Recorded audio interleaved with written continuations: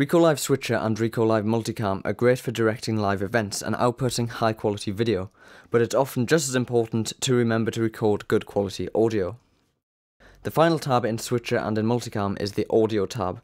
Here you'll find audio levels to let you monitor the volume of the outputted audio.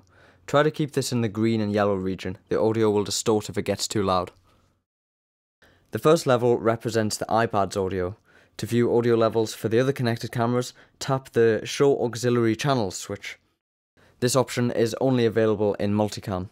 When using Switcher to stream live video, the audio will come from the device acting as the video mixer, in this case, the iPad. When using MultiCam, however, to record footage, the audio used in the final composition can come from either the Switcher or any of the connected cameras. To choose the audio source, open the Camera tab and tap the microphone next to the appropriate device. Each of the cameras will record audio, but only the selected camera's audio will be used in the final clip. But all of the other audio and the video is saved in case you want to use it in post-production. To access the other clips, hit the Media Library button. On an iPhone, open the menu and choose Recorded Media. You'll find all of the previous recordings with each separate angle and the final composition.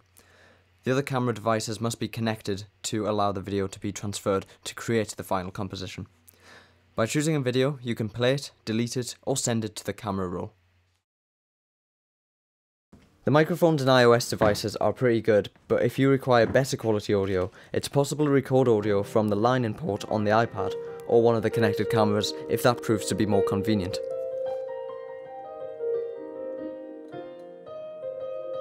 For example, an audio mixer such as this one can be plugged into the iPad.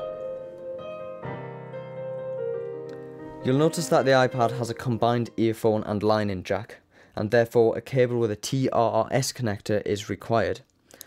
Like this one, this is a 3.5mm or 1/8" jack with 3 rings beneath the tip, and 2 female jack connectors on the other end. We'll post more information about this on the website. But basically this splits the iPad's connector into separate line-in and headphone jacks. This particular mixer has 6.3mm or 1/4" jack outputs. The main output has a jack for the left channel and a jack for the right channel. First, I need to insert 1/4" jack to phono socket adapters into the outputs.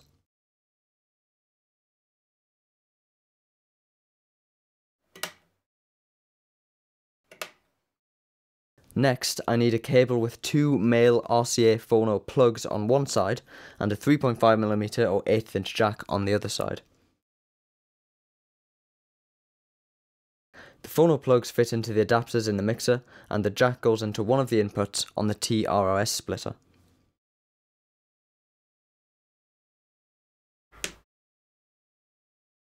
The other spare socket can be used to connect headphones to the iPad.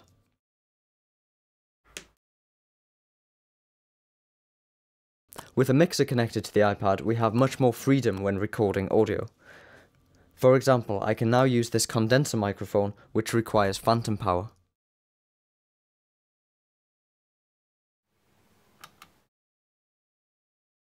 Some other use cases for RecoLive Switcher and RecoLive MultiCam include a vlog-style video in which a single mic in front of the subject is suitable.